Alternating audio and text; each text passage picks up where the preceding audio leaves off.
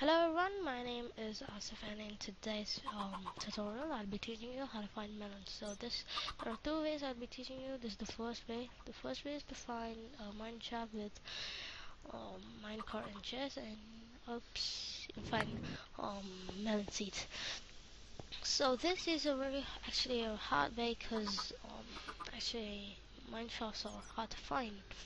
But yeah, this is one of the ways by which you can find melons. The advantages are that you won't only find melons, you'll find name tags and other stuff also.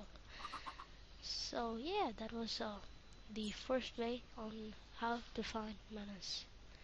The second way on how to find melons is to find a forest biome, and you'll see melons growing here and there. Now this is the easier method, and it's easier because they're not rare, and forest biomes are not rare. You can find them, and if you find a forest biome, you will find these melons. Now, I don't think these work in the previous versions, like 1.5 and before that, but yeah, in 1.9 it surely does, even in 1.8, even in 1.7, I think. So the advantage is that you will get a melon and the melon seed, so you can separate melon and melon seed. So if that is of any use to you.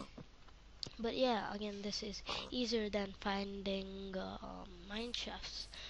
So this was the second way on how to find melons. This was the last final way. There are these two ways on finding melons.